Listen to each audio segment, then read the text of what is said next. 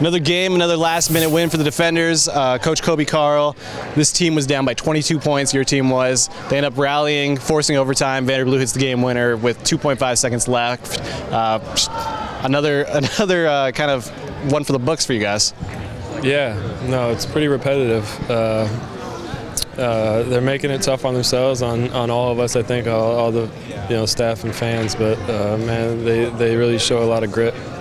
So the first time this happened, it's happened 4 games in a row, the last second wins. First time this happened, you were saying that, oh, it's good that we know how to pull out games. Now it seems like you're just kind of used to it and it's kind of old hat for you.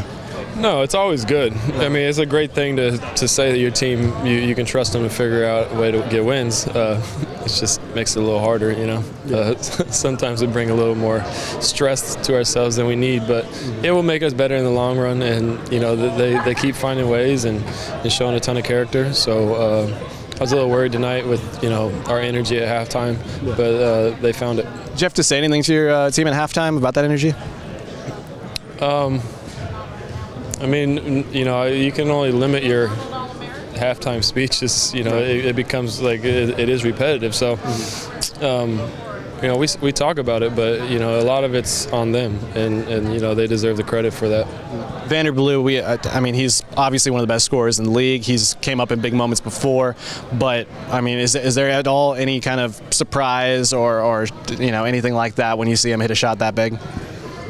Oh, that was a really tough shot, so that was a little surprising. Obviously, we've seen him hit that shot before, but I think he missed one in regulation, missed a couple that he usually makes. So, but you never know with Vander. He's capable of making basically any shot on the court. He's one of the best scorers in this league.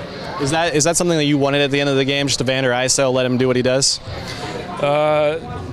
Not specifically, but I like that they weren't able to set up anything, and we had the advantage, and our guys on the floor know each other well enough where I think once we saw the spacing on the floor and where guys were guarding, that we were comfortable with the situation. He broke out like 12 celebrations after he hit that shot.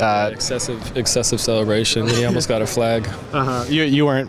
Were you okay with it?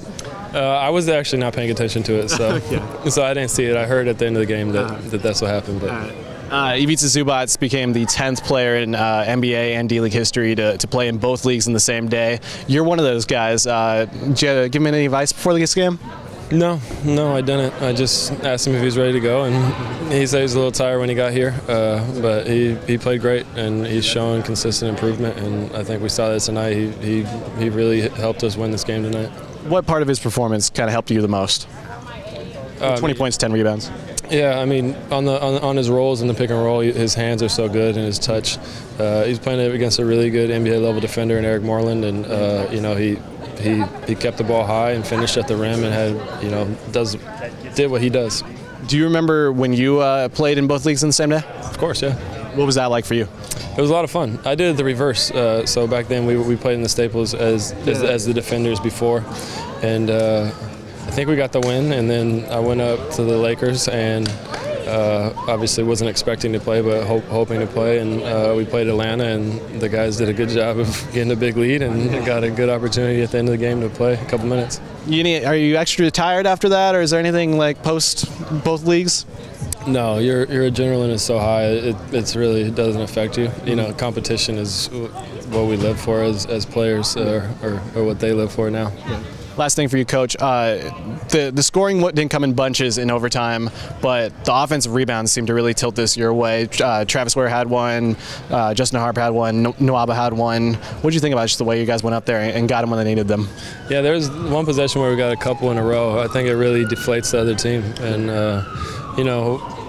we weren't making some of the shots that we've made.